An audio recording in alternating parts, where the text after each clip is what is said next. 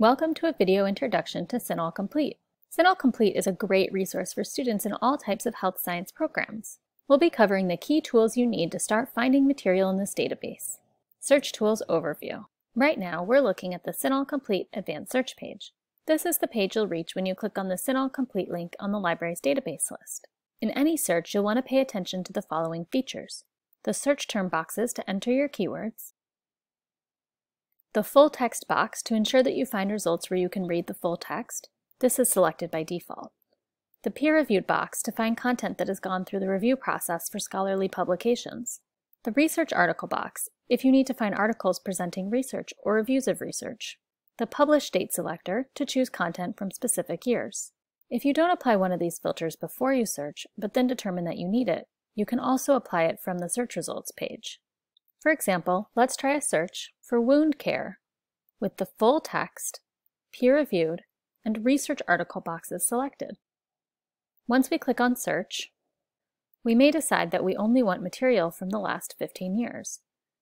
We can use the publication date slider on the left side of the page to make this change. Subject headings. For many topics, CINAHL's subject headings are a great way to identify material and narrow down your searches.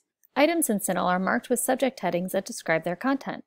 Using CINAHL's subject headings can be a more precise way than keyword searching to find only the set of articles about your topic. To find subject headings, click on CINAHL Subject Headings at the top of the database. If you aren't sure precisely how CINAHL refers to a condition or concept with these subject headings, the feature can help direct you to the right place. If we enter the search term breast cancer and then select Browse, you'll see that the top of the search results tells you that CINAHL officially uses the term breast neoplasms for this topic, and it lets you immediately select the box next to that term to begin building your search. To use this subject heading, click that box, and then review the subfields that appear on the right. These fields are another way to narrow down to articles that more directly relate to your topic and eliminate search results that you do not need. So if we apply the subfield Diagnosis, and then we select Search Database, we now have almost 12,000 results, all related to diagnosis of breast cancer. The first part of this video showed the full text, research article, peer-reviewed, and publication date filters on the advanced search page. When you're doing a search using the subject heading tools, you'll need to apply these filters after you search. For example, some of our results do not have full text included, so we'll need to select the full text box on the left to apply this filter. After applying this filter, we have about 4,000 results. This is still a large number of results, and there are other filters we could apply. But these results are related to the aspect of breast cancer we want to learn about, and they have full text attached, so this should be a fruitful group to start our search with. When using subject headings, the subfields that are available to you are tailored to the category of the topic you are searching. For example, if we enter the search term HIPAA, CINAHL again will show us the official term they use for this subject heading, and you can select the box next to Health Insurance Portability and Accountability Act to begin building your search. However, the subheadings that appear on the right are quite different from the ones that we saw for breast cancer.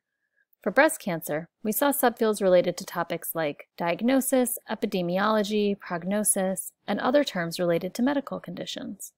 For HIPAA, our subject headings include topics like administration, economics, and history. While subject headings and the subheadings can be a powerful way to search, not all topics will have perfectly matching CINAHL subject headings. For example, if you are looking for information about MRI and other imaging diagnosing hippocampal sclerosis, you'll see after searching that there are currently no subject headings that exactly match this term, and there are also none for temporal lobe sclerosis. However, we can check the Search As Keyword box at the bottom of the page, and once we search with these keywords, you'll see that there are many related results.